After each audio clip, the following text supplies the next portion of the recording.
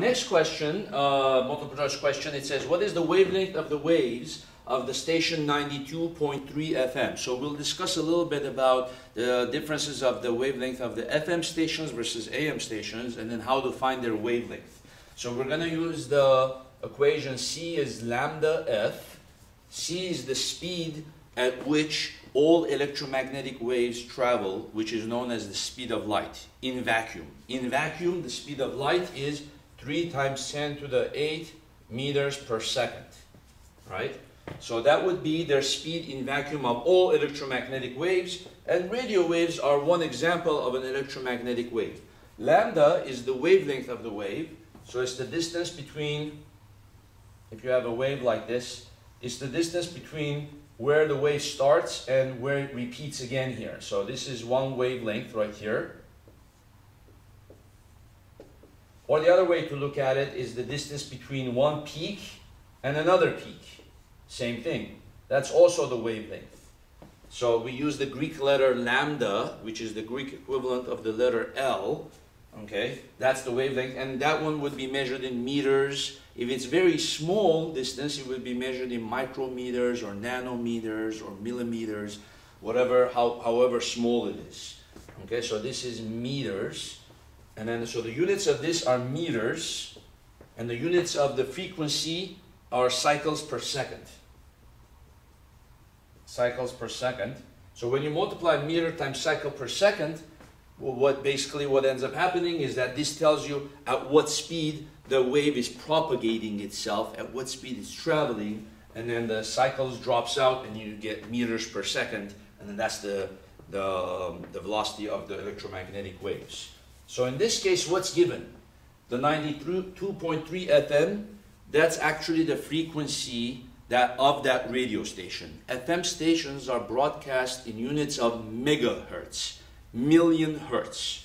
So the wavelength we don't know. Its frequency is 92.3. FM is megahertz, so that would be what? Million hertz. So times 10 to the 6th hertz, right? So as soon as you see FM, just put 10 to the power 6, because 10 to the power 6 is a mega, a million hertz, right? So now I have to take this and bring it over to this side. So then I got 3 times 10 to the 8 divided by 92.3 times 10 to the 6th. Okay? How can I do that? Well, one way we can do it, maybe makes it this easy, is we can change this to scientific notation, change it to 10 to the power 8. That's one way we can do it. Move the decimal point here 2 spaces back and write it as 0.923, right? And then what power would I need there? Well, this is saying 92.3, 6 spaces this way, but if I go 2 spaces to the left, I would have to make this 10 to the power 8, right? So it'd be 10 to the power 8. The reason I did that is because if I write them so that they both have the same power of 10, then I can get rid of that, and I just divide 3 by this. So this is gone, this is gone, and now the wavelength of that FM station is just simply 3 over whatever the station's number is. Okay? So 3 divided by 0.923. 3 divided by 0.923, and then you're going to get 3.25 meters. So it's actually a wavelength that's not that large, not that small. So it's about the distance from like where I am, maybe to the edge of the room. This is 1 meter right here, like this. And so basically it's about 3 of those units. So what's the choice? Right here, B, 3.25 meters. Okay? If you don't want to do this changing of the scientific notation, changing the decimal and making it the same power of 10, you can just simply put it into your calculator. Do 3 times 10 to the power 8 divided by 92.3. You divide it by 92.3, and also you divide it one more time by 10 to the power 6.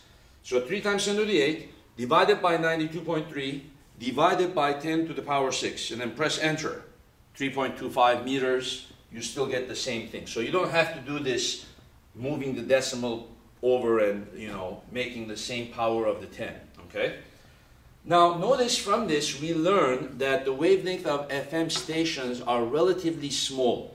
3 meters, 2 meters, 1 meter. If I have a FM station that's larger, like 102.7 FM, KISS FM, its wavelength is going to be a little bit smaller than this because its frequency is higher of KISS FM. So it's probably going to be 3 meters, maybe 2.5 meters. This gives us a clue why FM stations are better heard when you are driving through tunnels on the freeway. They're also better heard when you're driving inside of parking lots, parking structures. Any small spaces, FM stations can penetrate that because they have a shorter wavelength, okay? AM stations, on the other hand, can be heard better if you're driving inside of a valley in a mountain, okay? When you're driving up to the mountain, to Big Bear, or any mountainous places, they have a larger wavelength, okay? So for example, one of my favorite AM stations is 710 ESPN. That's where I get my sports news, or if I'm listening to a live game, 710. So let's calculate the wavelength of the AM station ESPN 710 AM, right? AM is broadcast in units of kilohertz, not megahertz. So the frequency 710 is kilohertz, okay? So we're gonna do C is lambda F, okay? And then the speed of light is 3 times 10 to the 8. The lambda, we don't know. The frequency is 710. So 710 times 10 to the power 3, right? So notice I changed it from mega to kilo, okay? Kilo is 10 to the 3rd. Then I divide it.